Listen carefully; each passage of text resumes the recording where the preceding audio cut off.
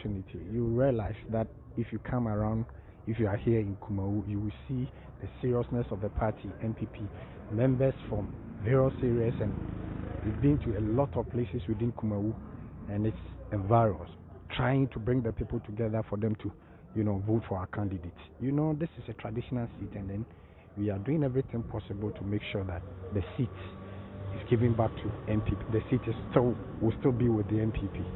So so far so good. We are on it, and I'm telling you, at the end of the day, we will see our candidates as a winner. Honorable, let me ask you. We've seen various MCs, DCs being deployed to various polling stations. We are being told that the MCs and the DCs are serving as polling agents. Yes, like you came to me. I was at a polling station. Yes, we've been assigned to the various polling stations within Kumawu. All is to make sure that yes, our people come and vote, and then after that we will be able to monitor it and make sure that yes, what belongs to us will definitely be for us, and that everything will be in order. That's why we are at the various polling stations. We are doing everything possible to make sure that our candidate is being crowned at the end of the day.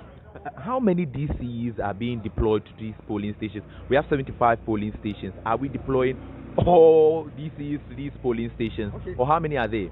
So far, the MCs and the DCs that are around, Ashanti region, we are around 45. And I can tell you for sure that all of us are around.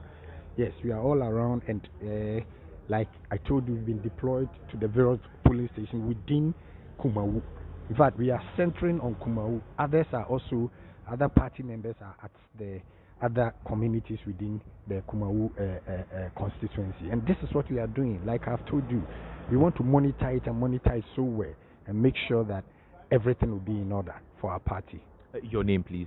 I'm Honorable Robert Yaukwache, MC for Asante Achim Central, Konongo. Thank you very much.